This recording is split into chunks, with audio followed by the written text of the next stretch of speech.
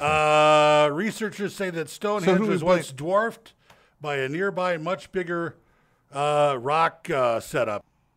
Some of the pillars would originally have towered up to 4.5 meters in height.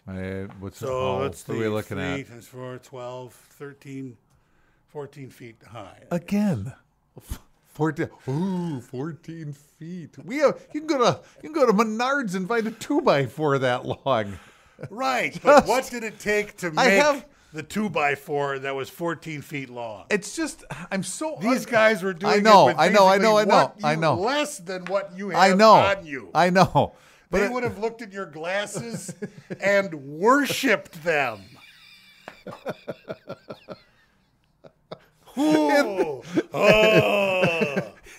And still, I'm completely underwhelmed by Stonehenge. Why you are. I don't care if I ever see it. I don't care if I ever hear about it again.